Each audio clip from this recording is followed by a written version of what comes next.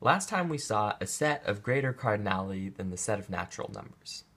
Now we're going to see that for any set of any cardinality, there's a set of greater cardinality than that set. And that set is the power set of the set.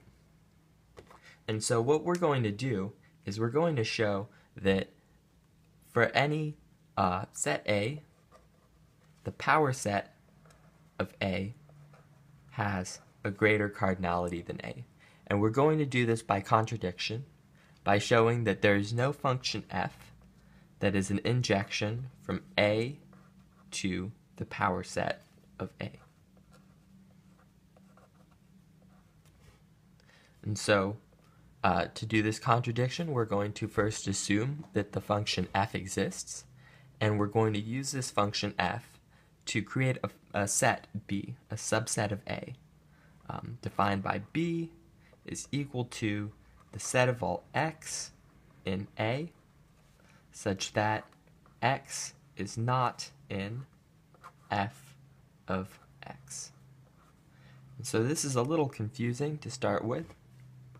It's important to remember that our function f takes elements of A to elements of the power set of A, and elements of the power set of A are subsets of A.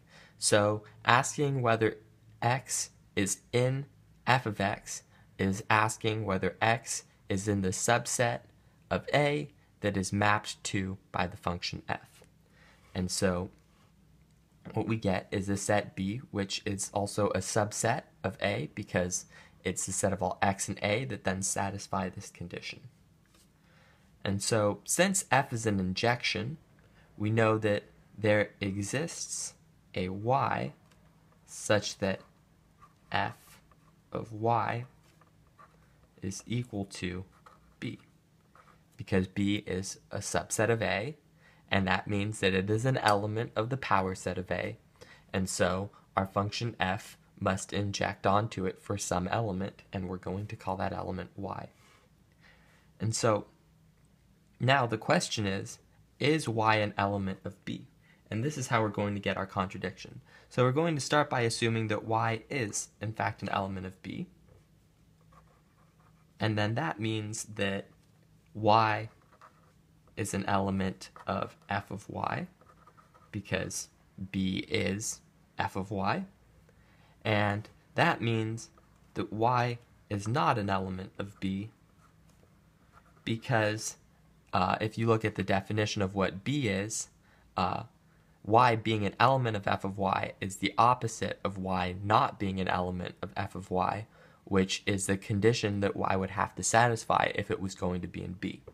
So we reach a contradiction here because we started by saying that y was in B, and then we got that y was not in B. So maybe the correct assumption is that y is not an element of B. But we're going to get a contradiction here too, nearly the same way, because if y is not an element of B, then y is not an element of f of y. But then now it satisfies the definition of what it needs to have to be an element of B, and so that means that y is an element of B. So y is either if it's in B, then it's not in B. If it's not in B, then it is in B. And so this is a contradiction for all the way back to the first assumption we made, which was that f existed at all.